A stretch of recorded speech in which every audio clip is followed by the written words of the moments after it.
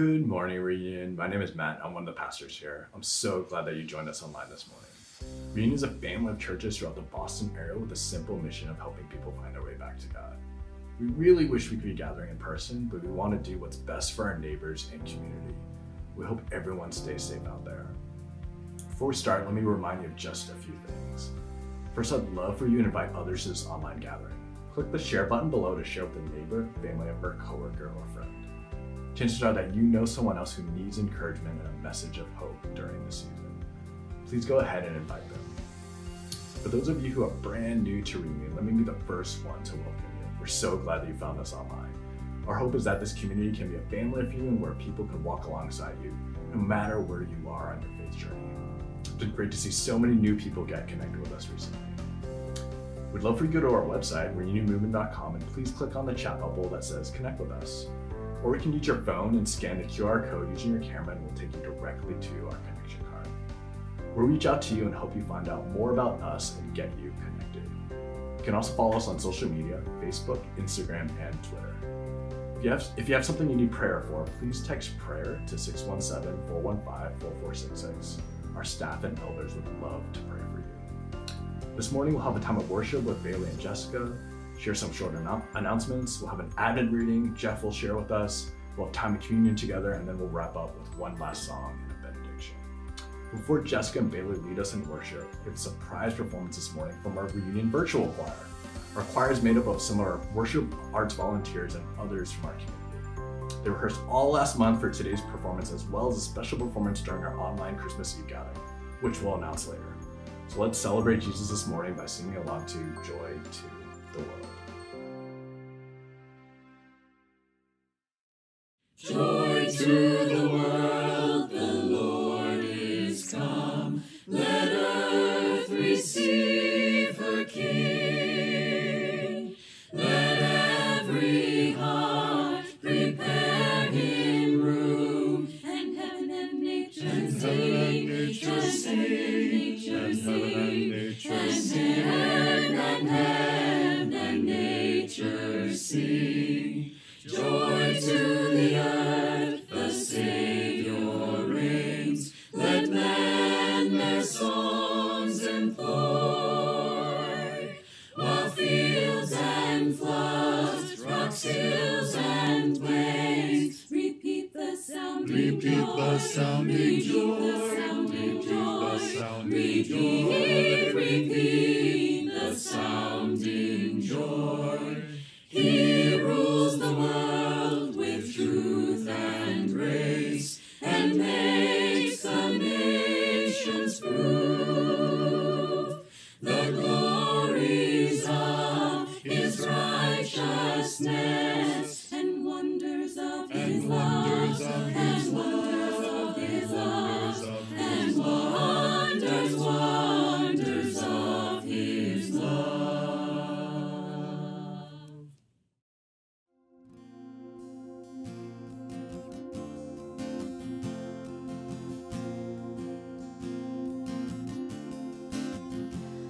We were hopeless, looking for an answer until you. We were hurting, calling for a helper until you. You put a star up in the sky and the angels on high, declaring the good news. We were desperate, longing for a Savior until you.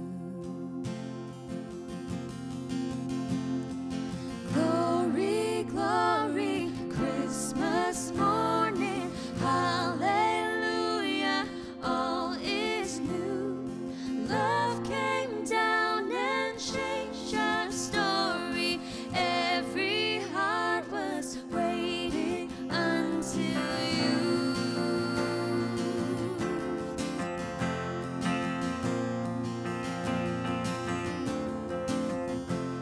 We were drifters searching for a shelter until you.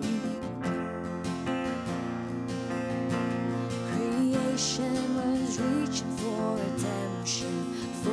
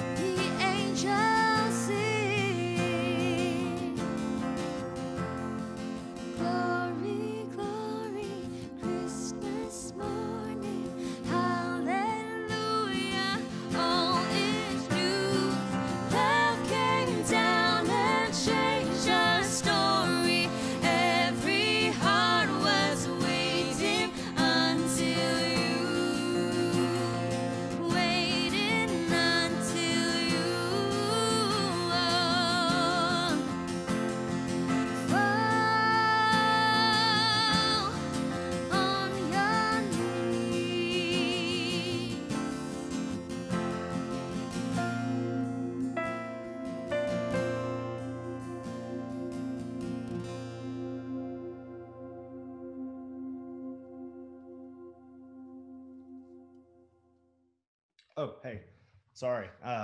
My name's Nathan. I am the Somerville location pastor here at Reunion. And I just want you to know generosity is a core value at Reunion. And we're once again this year participating in Advent Conspiracy. And our goal this year is to raise $30,000 for 3 of our local partners. And today we highlight the work of one of those partners, an organization called Community Cooks. Community Cooks, they mobilize individuals, businesses, and churches to offer home prepared food to vulnerable neighbors in need. These home cooked meals provide nourishment for families struggling with food insecurity, for students working to improve their lives in after school programs, and individuals seeking assistance from social service agencies. See, Community Cooks envisions a community where neighbors connect with neighbors by sharing nourishment for a common benefit, which creates a more compassionate world. And as an organization, Community Cooks prepare and deliver meals that serve more than 5,100 people each month. They mobilize over 1,000 volunteers from 61 Boston area communities, and they provide support for 41 direct service partner agencies. And you can give to the mission of Reunion as well as to our Advent Conspiracy offering by clicking Give on our website or by using your phone to scan the QR code on the page. And that's as simple as turning on your camera and pointing it at the code, and it'll take you directly to our giving page. If you want to give to our Advent Conspiracy early, you can do that. You just need to select Advent Conspiracy from the drop-down menu on our giving page. But next week, we'll actually take a special virtual offering to kick off our week of giving for our partners. So while you're doing that, I have some announcements that I'd love to share with you. And it is the season, and as you know, the best way to spread Christmas cheer, yes, is singing loud for all to hear. And this year, you're going to be able to engage with our Reunion Christmas Eve gathering from the comfort of your own home. So we'll be having our digital Christmas Eve on the 24th at 5 p.m. And we would love to see you there. And we hope that you help us spread cheer and not viruses by inviting your friends and family to tune in remotely as well. And if you're new to Reunion and the Reunion community, or maybe you've been around for a while, but you still just kind of feel new, and if that is you, and you're looking to get connected to the Reunion family, then this next announcement is for you. In the new year, we'll be launching a new session of our Experience Reunion. This will be a digital environment where you learn about the mission, who we are, and how you can get, more involved in the Reunion family. And during this event, you'll be encouraged to explore ways that God has gifted you for community and for the kingdom. So Experience Reunion will meet 3 Sundays in a row for about an hour each Sunday, beginning on January 17th. And if you're interested in that, you'd like some more information, you can text EXP to 617-415-4466. We are now in the second week of Advent, and at Reunion and traditionally around the world, we have used candles as a symbol during Advent to help us remember the ancient story that we are a part of that hasn't yet reached its conclusion. Last week, we lit the candle of hope, and the second candle we'll be lighting today is the candle of joy. Olivia is going to help us join in the tradition to help us light the second Advent candle. Are you ready? Yes. Okay, go ahead. Christmas is supposed to be a season filled with joy. We sing joy to the world and sing about being joyful and triumphant, but we often confuse joy with happiness. We look to things this season that will make us happy, but those feelings can disappear. Our joy can only come from the presence of Jesus, who came humbly to bring joy to all the world. Jesus came as a baby, lived a life we couldn't, died a death he didn't deserve, and rose from the dead to make way for the greatest story of joy ever told. Jesus lost all hope so we could have joy. Jesus lost all joy so we could have joy. Yeah. Today, as we light the candle of joy, we remember that our joy this season is not found in presents under a tree or in our current circumstances, but in our joy found in a God who loves us enough to come to earth in weakness and vulnerability to be with us. Good. So Olivia's going to read part of the Bible next. She's going to read from Luke chapter 2, verses 8 through 14. Go ahead. And in the same region there were shepherds out in the field, keeping watch over their flock by night. And an angel of the Lord appeared to them, and the glory of the Lord shone around them, and they were filled with great fear. And the angel said to them, "Fear not, for behold, I bring you good news, of great joy, that will be for all people. For unto you this is born this day in the city of David a Savior, who is Christ the Lord. And this will be a sign for you. You will find a baby wrapped in swaddling cloths and lying in a manger." And suddenly there were within the angel a multitude of heavenly hosts, praising God and saying, "Glory to God in the highest, and on earth peace among those whom he is pleased with." Nice. So today, Olivia is lighting the candle of joy. And we hope forevermore of Jesus' kingdom to come on earth as it is in heaven today and forevermore. You got it.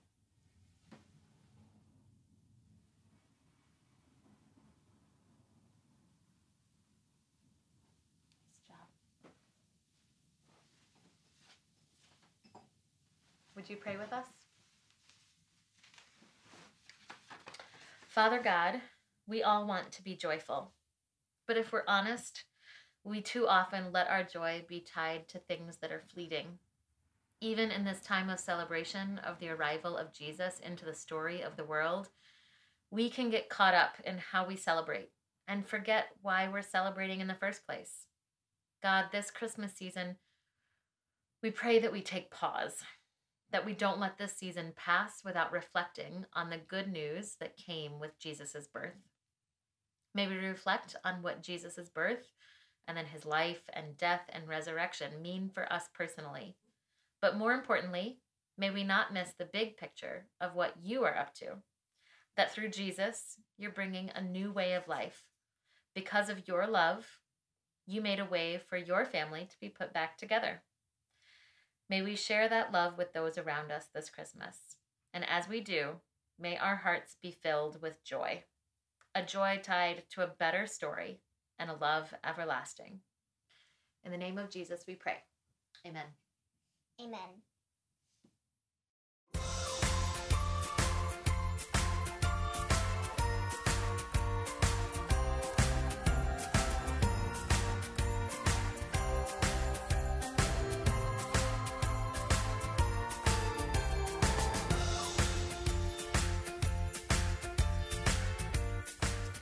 Hey everyone, my name is Jeff Oakes. I'm one of the pastors on staff here at Reunion, and we are in the middle of Advent season. Advent is a progression of increasing light that leads up to the birth of Jesus. And the word Advent is a Latin term. It means arrival. And so during the season, we celebrate the Advent, the arrival of Jesus, the light of the world. You might be wondering, why do we call Advent conspiracy? Well, at Reunion, we determined many years ago that the meaning of Christmas seemed to be displaced oftentimes. And instead of an awe-inspiring time of expectation and joy over the birth of a Savior, people were spending to the point of drowning in a sea of debt, with endless gift lists and to-do lists and events to attend and on and on. And December would end every year with exhaustion and a sense that we had missed the point entirely. So at Reunion, we decided to do something different.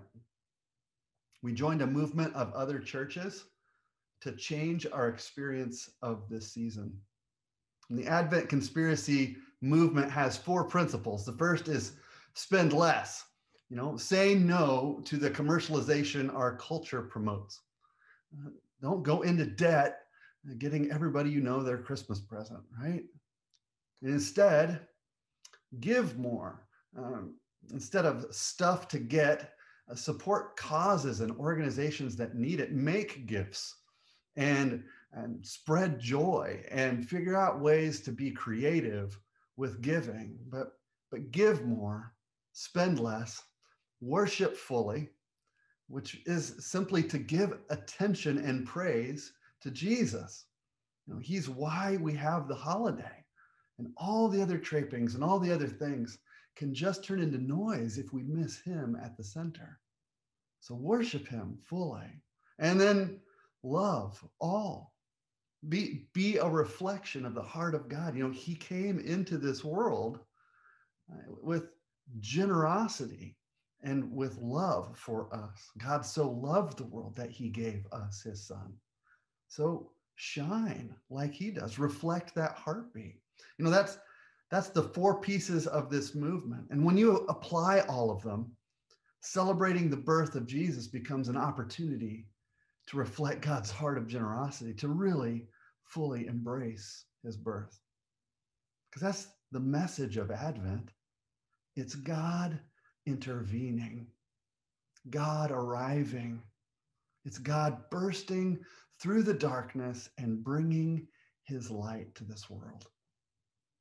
And that's why there are four candles that we associate with Advent. The first candle that we've lit is the candle for hope. The second that we light today is for joy. Next week, peace. And then on Christmas Eve, we hope you join us for that gathering. We'll light the candle for love. But today we're going to talk about what it looks like for the coming of Christ to bring us joy. And to do that, we're going to look at this really obscure passage in Luke's gospel in chapter 2. You've probably never heard it before. It's possible that it's, just really going to fly under the radar. So are you ready? And there were in the same country shepherds, abiding in the field, keeping watch over their flock by night. And lo, the angel of the Lord came upon them.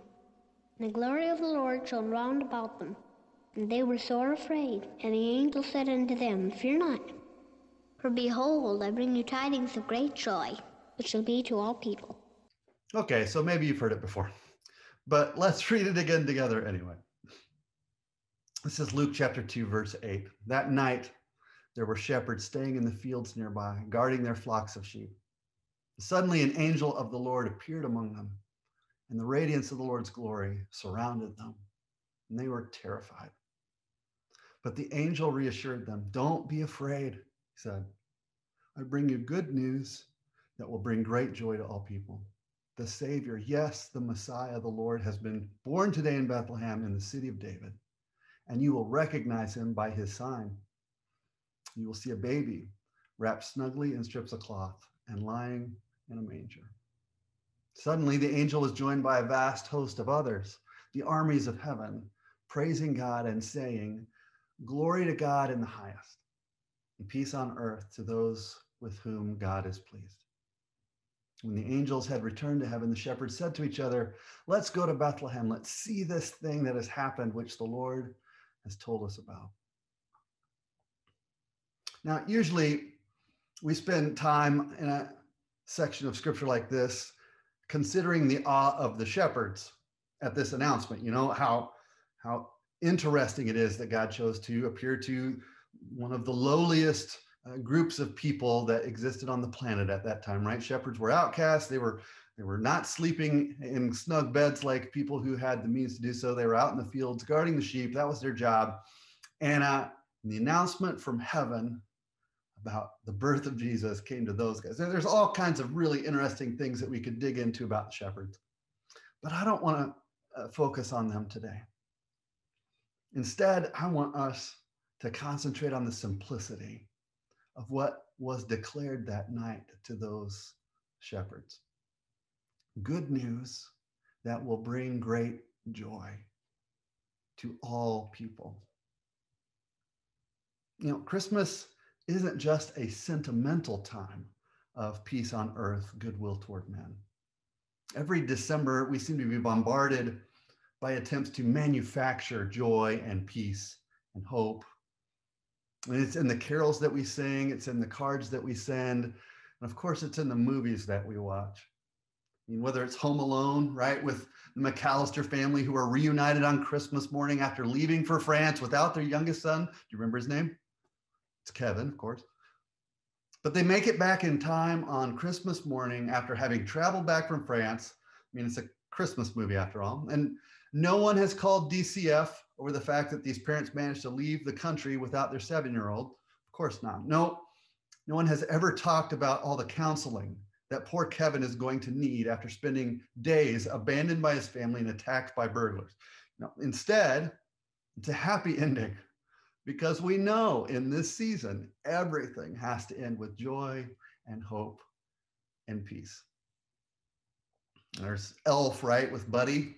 Buddy the Elf is reunited with his just horrendous dad, right? This guy who's just a jerk of a person. And there's really no rationale as to why he changes in the movie. He just does. All of a sudden, he accepts Buddy as his son, and that's because it's Christmas. That's what happens.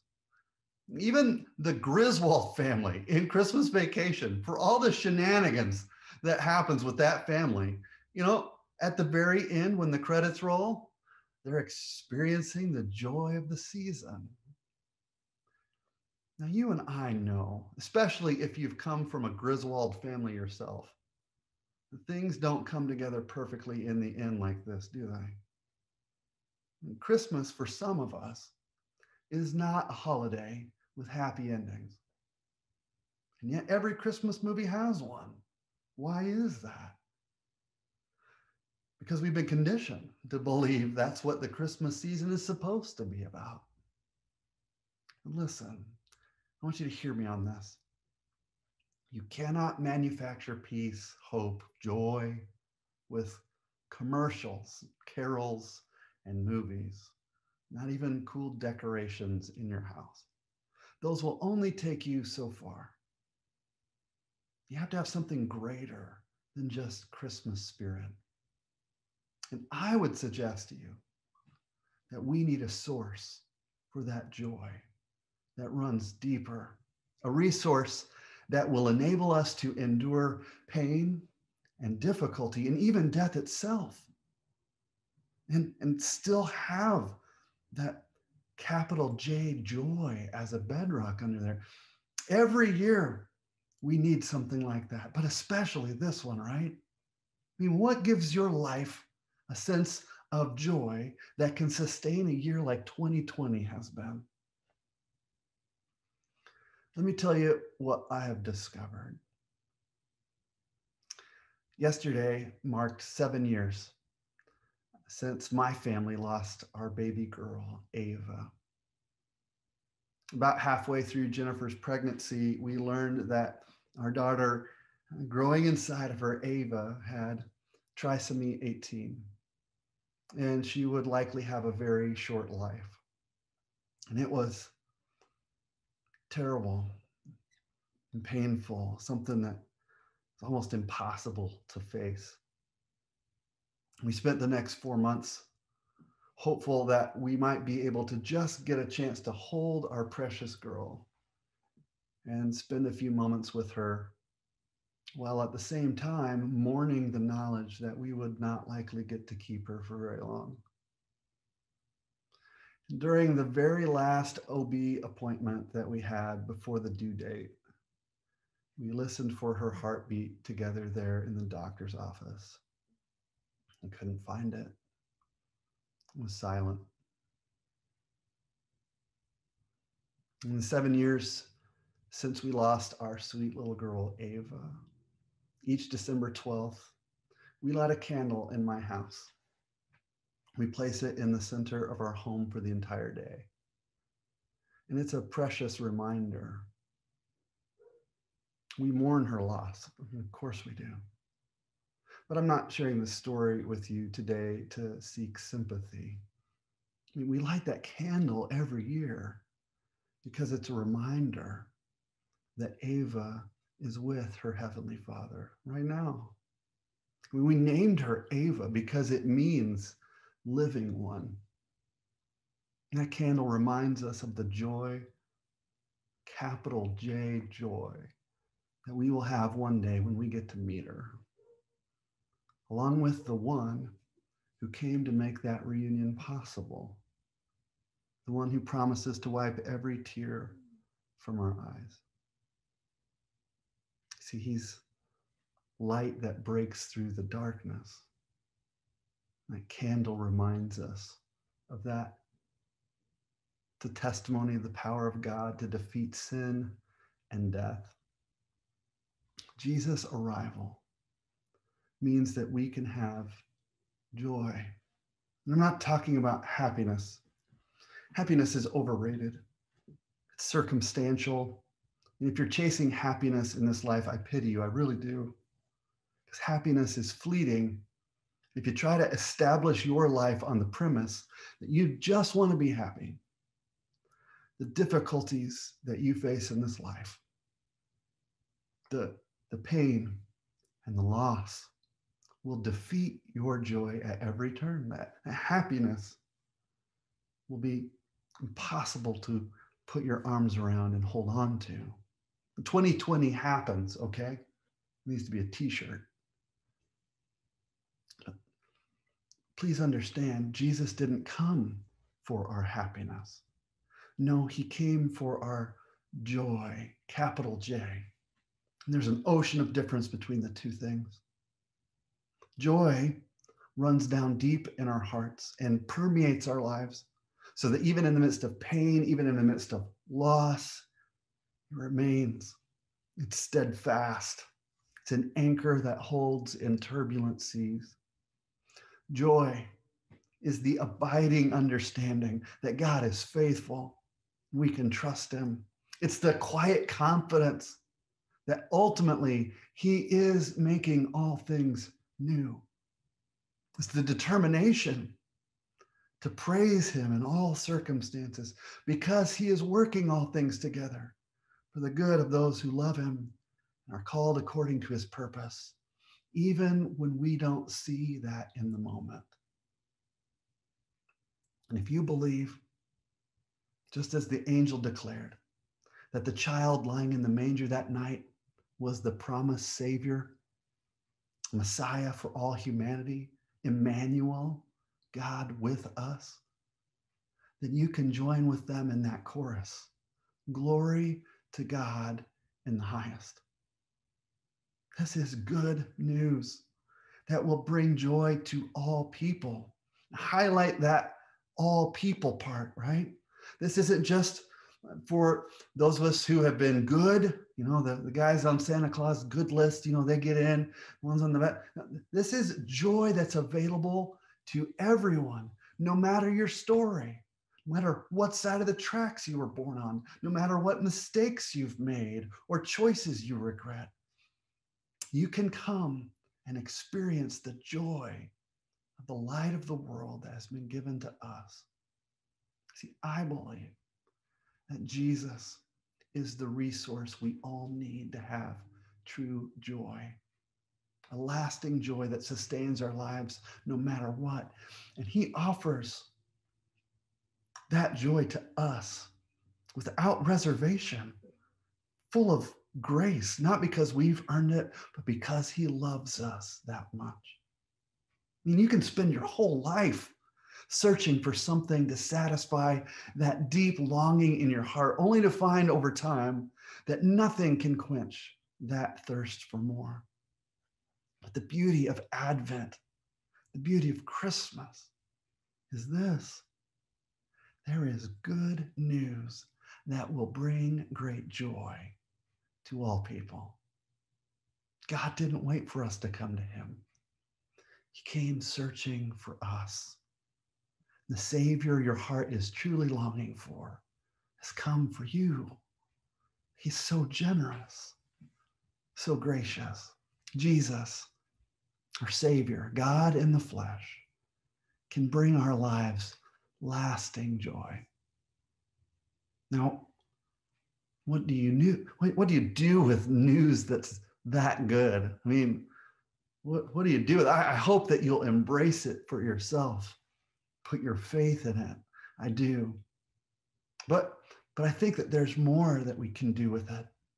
Let's look at what the shepherds did with that good news when they heard it. In Luke 2 and verse 16, this is the rest of the story. It says, the shepherds hurried off and found Mary and Joseph and the baby who was lying in the manger. When they had seen him, they spread the word concerning what had been told to them about this child. And all who heard it were amazed at what the shepherds said to them. But Mary treasured up all these things and pondered them in her heart. And then the shepherds returned, glorifying and praising God for all the things they had seen and heard, which were just as they had been told. The good news that is joy for us prompts us to share that joy with others. And that's what the shepherds did. They couldn't contain it. You know, God's rich generosity towards them in that moment resulted in them having to go tell everyone else about it. And that's what it should do in us too. His generosity should result in lives that reflect that giving heart. And that's the motivation for giving. You know, that second phrase from Advent Conspiracy is give more. You know, it's really birthed out of this concept you find elsewhere in Scripture. There's this phrase, it's better to give than receive. And that's a truth God has established by his own example. And all the evidence that we need is found in the manger that the angel announced on that first Christmas night. When the shepherds saw Jesus, they discovered the source of joy, and then they spread that good news. May their tribe increase. And may we count ourselves among them, those who can embrace the Savior who was born for us, glorify our God for his graciousness, and reflect his generous heart in the way that we live and move and breathe. Give more. Reflect the heart of God by sharing the joy that he has brought to your life. Let's pray about that. Father, thanks for an announcement that we get to hear all these years later. And as we read about the angelic proclamation to the shepherds, there is great joy that will be for all people. We're a part of that. That joy is for us. Thank you, Father, for being so gracious. And I certainly know that not every day feels joyous. There is so much challenge and difficulty and pain in this world that we endure. So we pray for you to remind us that you have broken through the darkness for us. We can hold on to you. And that is a sustaining joy that endures even in difficult times. And it prompts something in us too, Father. I pray that it would manifest in our lives with a desire to be just as generous as you've been to us. May that be true as your Spirit works its way through our heart, spills out of us into the lives of those around us. May the joy of this season be shared, something that we give away. Father, that's our desire. We pray that in Jesus' name. Amen. I'm going to spend just a moment reflecting on a time of remembrance, because it's one thing to send Jesus into the world as a baby. And if that's the end of the story, I suppose it's very sweet and it's precious, but the reality is that baby grew up and gave his life, took our sin and our shame, and he bore that himself when he died on the cross. And then 3 days later, he rose from the dead. He defeated sin and the grave. And that's why we can really have joy, because that forgiveness is ours when we place our trust in him. And so when we take the cup, we take the bread, we remember these tactile things that we get to taste. It's a way of drawing us back to that sacrifice in gratitude, in a time of reflection, and acknowledging our debt. And my prayer step forward into modeling that same kind of love, sacrificial for others. So if you've got the elements, the bread and the cup, use whatever you have on hand that would resemble those, and let's partake together as we reflect on our gracious Savior.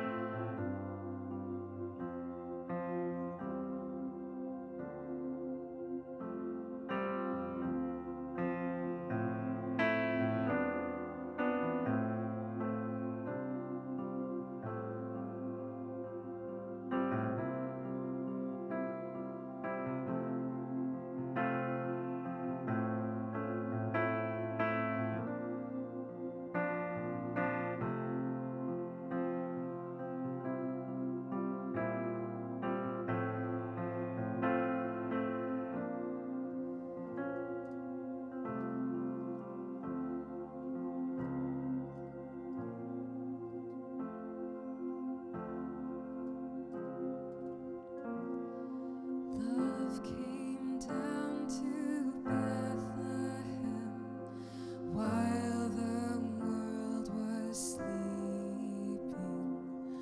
Love came down to make amends for all creation's weeping. He that sang the stars to life, he the word became a cry. Rejoice, rejoice, glory to God, hallelujah, gloria.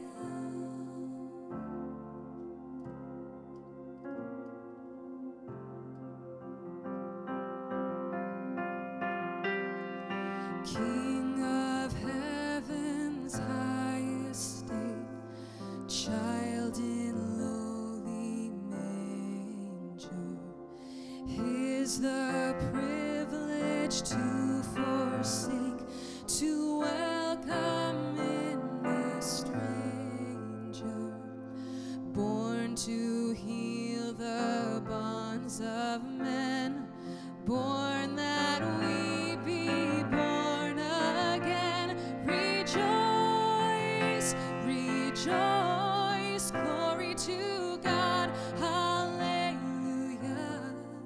Heaven and nature singing together, glory to God, hallelujah, gloria,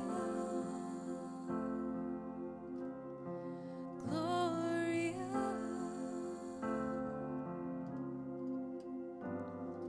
Born to heal the bonds of men, born that we be born again. Rejoice, rejoice, glory to God, hallelujah. Heaven and nature singing together, glory to God, hallelujah. Heaven and nature, angels and shepherds, wise men and beggars, praise to the Savior forever and ever, gloria, gloria, gloria.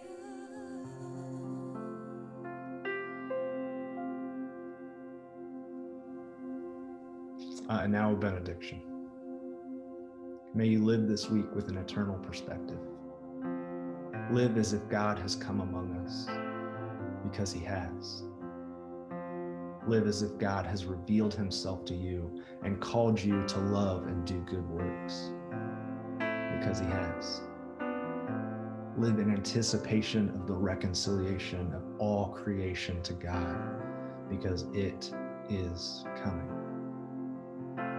Live as if your life depended upon God's grace, because it does.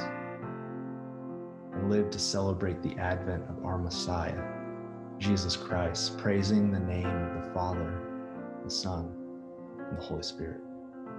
Amen. Go in peace and live the church.